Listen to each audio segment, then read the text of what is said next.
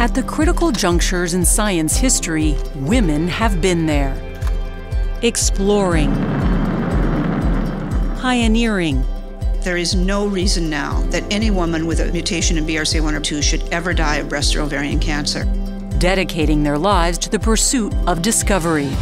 It's not chocolate, right?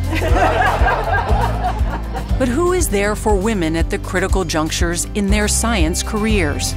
The number of women in science decreases at every step in the academic career path, with the largest drop-off occurring in the postdoctoral phase. The reasons vary, but the problem is clear. Women in science need support.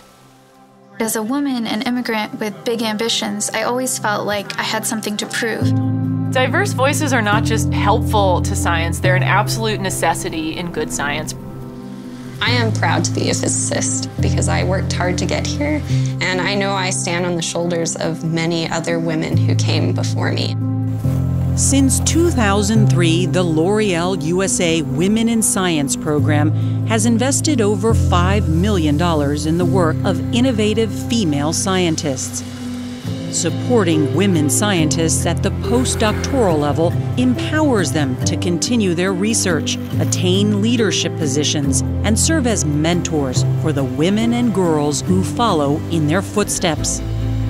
I want my daughter to know that she can be a great scientist if she wants, or she can go farther than I did. So that every critical juncture we face in the future will be met by the brilliant minds of women in science. The world needs science, and science needs women. Because women in science have the power to change the world.